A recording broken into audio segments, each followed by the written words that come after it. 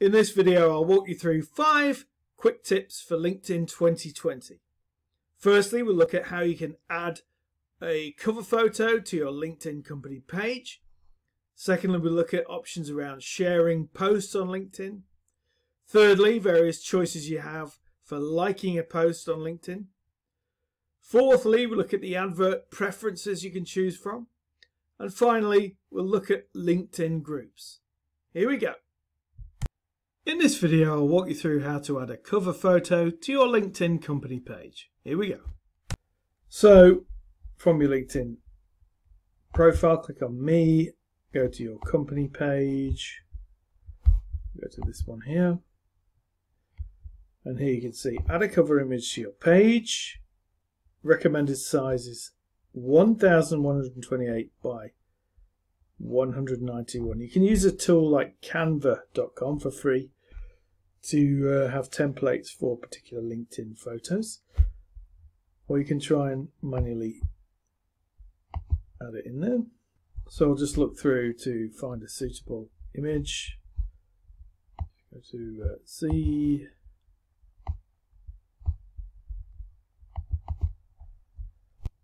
I'll select this file, and you can see you can drag it to reposition so that it fits nicely, and then say save. So that's it. That's the process for adding a cover image on LinkedIn. In this video, we'll walk through how you can share posts on LinkedIn to your network. Here we go. Okay, so scrolling through my newsfeed, I found this article that I want to share. Actually, first of all, there's an option to send. If we click send, that can go to either a single person in my network or multiple people. You just type the first couple of letters of the names, and you can pick them out and add a message to it optionally as well. So that's sending a message. So that goes privately via the messaging service. But if you go for share, you see from the drop down it's to you, but you could post as one of the pages you represent. I represent a number of pages here, so I could post as PR Wilson Media, for example. I'll go back. I could share to anyone plus Twitter, because that account is linked to my LinkedIn. Just do my connections, and a new one is to group members, so I can actually share to, for example, my free social media training group. And then I can think about adding a message as well, add a hashtag, so I'll add social media. And content marketing, and what I'll do, useful,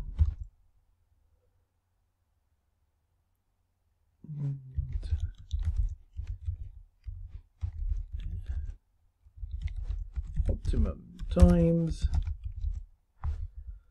and then we'll say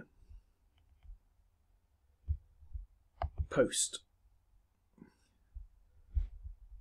One last option to look at there is the option to go to advanced settings, and you can allow comments or not. So you have the choice of enabling that or disabling it.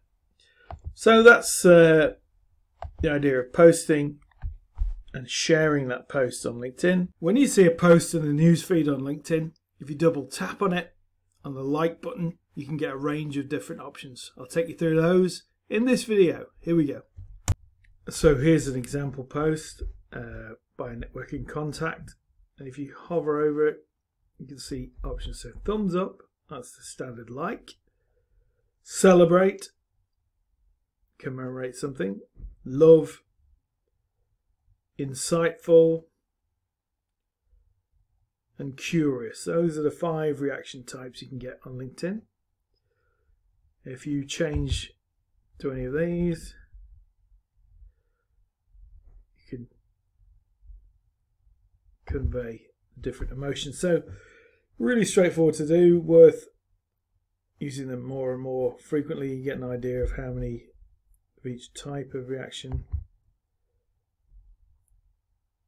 So 13 celebrates, 12 loves, 1 insightful. You can see who those people are. So really gives you a good way to get more engagement with your audience.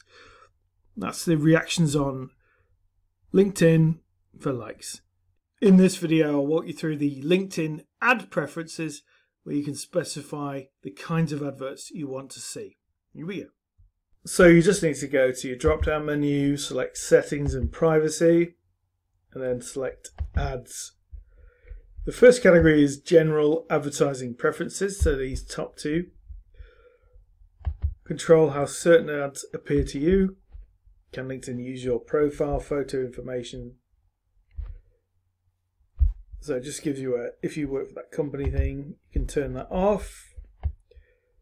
Interest categories, see more relevant jobs based on your activities. So there's certain interest categories that you can specify that you want to see. At the moment they're all selected, so I'll say nope. And then I can learn more about LinkedIn ads and go through them all. So that's the first part. And data collected on LinkedIn. See more relevant promoted jobs based on your connections.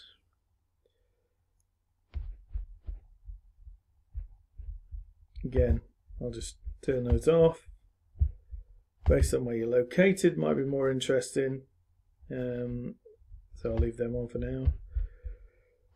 Demographic data. Age and gender.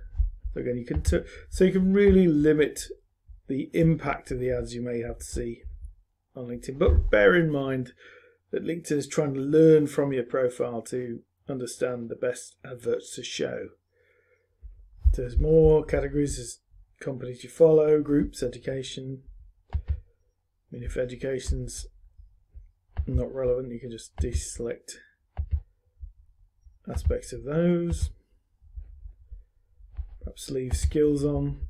That's a more current thing. And the final section, so third-party data, audience insights. So the websites you visit, can LinkedIn use that? And I'll turn those off. Ads seen further beyond LinkedIn. So essentially you're telling LinkedIn that your behavior, for example, beyond LinkedIn, you are allowing ads to be shown to you whether or not you're logged into LinkedIn. So that's an interesting one. I think I'll leave that turned off. Interactions with businesses. So there's a huge amount you can take control of here. And obviously you can adjust going forwards depending on what your circumstances are. If you're looking for work suddenly, then you may be more open to particular types of adverts. LinkedIn groups can be a useful resource to getting to know people around your area of expertise. I'll show you how you can use some of the features in this video. Here we go. So to access groups, you need to go to your work menu and then select groups from the menu options there. Now, you may not have joined any groups, but in this case I've got some shown here. One that I'm the owner of the group, others that I'm a member of, and then one that I'm a manager of. So we go through to a group. So I've created one around my social media training, and you can see when it was founded, how many people are involved. You can see the profiles of each of the people. So that's a useful thing. Once they're a member of the group, you can see more about them. There's ways suggested here, 3 suggestions. Is it associated with an industry, a location, and go and share the group. So you can just post out to the feed and let them know it's happening. You can share video content, you can share photographs, you can share documents into the group, and we've got certain articles, so that's all the articles, and then recommended, the ones that you can specify they should look at.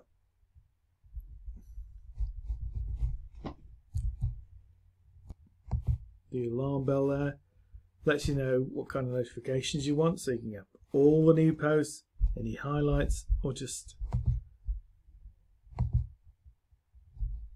switch that off. And let's go to edit. Well, first we'll go to manage group. If we have any requests to join, they would appear here, and you can review those. You can see who the admins of the group are. You can obviously have multiple admins. Anybody who's been invited. And if you want to resend them again, you can simply, so if you want to remove them, not resend, you can rescind those membership invites. And we go back now. As it says, it doesn't require approval at the moment, so you need to edit the group settings so that instead of anyone just randomly posting, you can specify require new posts to be reviewed by admins. And also you can determine whether they're allowed to invite their friends to the group or not. It depends on the level of trust you have with the group and whether it's a public group, listed or unlisted.